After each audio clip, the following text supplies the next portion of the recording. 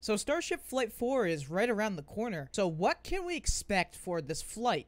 As we already know, Flight 3 performed very well for the third integrated flight test. And with it all being said, it did have some failures, did have some hiccups, but definitely got a lot further than last time and actually achieved its goal. Orbit.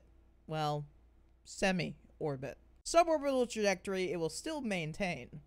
However, the main goal for Flight 4 is maximum re-entry heating, which means hopefully a stable ship in orbit. That was the main problem last time. Mainly if it appears that the payload door, when that opened, it released its atmosphere that was trapped inside of it, causing the ship to slowly rotate, and there was not a correct method of stopping the spin. So, the ship came in all sorts of wonky into the atmosphere.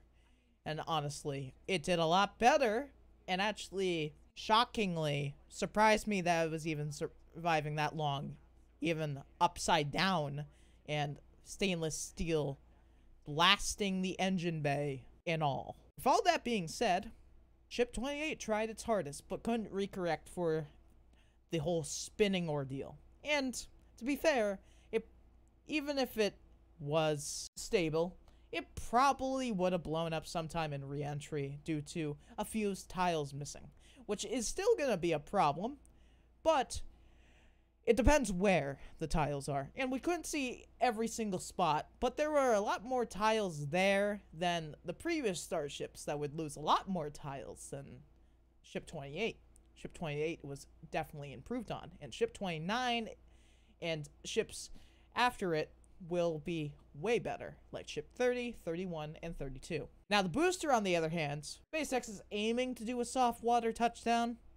However, I still don't think that's going to be the case, and people might argue with me, but I still think it's gonna pull a similar event to IFT-3 and crash into the water hard enough to make it explode.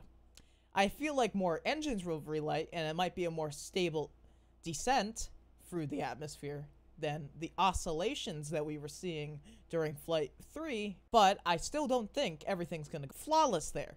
There's still a lot of data to be learned. Now, what can we expect to happen? Well, I already said we expect something on the re-entry end to be at least further than last time, the maximum heating. If we get past that, that's fantastic. If we get past re-entry, that's a big win, and will shut up all the haters that saying that the heat shield will never work. It will work, it's just gonna take time. And it's a very complex system of tiles to make that all work. 17 to 18,000 tiles to be more accurate. The booster, as I was saying, will probably crash land into the water. Now, there is a chance that it will softly land and be, well, not recovered, because this time it's going to either be blown up by probably FTS and sink, or it will be shot and also go sinking into the water. But there is a good point that I bring up in conversations with people, is that it would be a very risky move if it lands on Flight 4. During Flight 5, they go for the tower catch. Just in general. Because you never know if the first attempt and the only attempt that you did successfully was a fluke. Now, I harken back to SN15. A lot of people think that, and me included, think if SN15 were to fly again, it would probably not successfully land for multitudes of reasons, but probably the most likely reason is the Raptor reliability back then. It was not perfect, and that was probably a fluke. With the booster, you would want to land this probably 2 to 3 times just to be sure this thing is actually working as intended. Falcon took a while, and that was a smaller rocket booster. This is the size of a full Falcon 9, just the booster.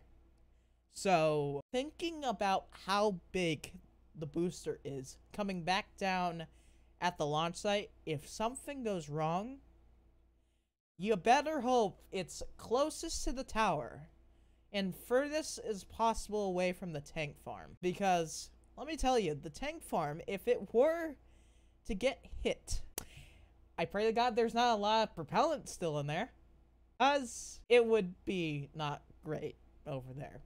There would be a big boom, depending on what tanks are punctured, but knowing how close the tanks are, there would be some mixture that would happen. But probably the best case scenario is that it just shears off the arms in a failure. Now, that's not great, but the chopstick can be replaced, and there are already probably arms that are being constructed for Tower 2 that could be put on Tower 1 if things were to go wrong. And things are destined to go wrong eventually. At one point or another, the tower arms will get shredded off, and probably several times in the future. Even in full operation, if something just goes wrong with the booster catch. Besides the point, SpaceX should probably take their sweet, gorgeous time with the booster catch ordeal. Especially when it comes down for them to do it at Cape Canaveral. That's a whole nother story. And we'll probably dive into the whole Florida pad situation once we get more information on what's happening with that. Well, that's in development. But for the time being, this is what I currently expect. What will happen is that the booster will probably still have a hard splashdown. The ship will probably get either to the max heating point or a little bit past that. But maybe not fully for re-entry. But I wouldn't put it fully out of the question. Either way, whatever we get is still progress. And towards the future of us colonizing the stars.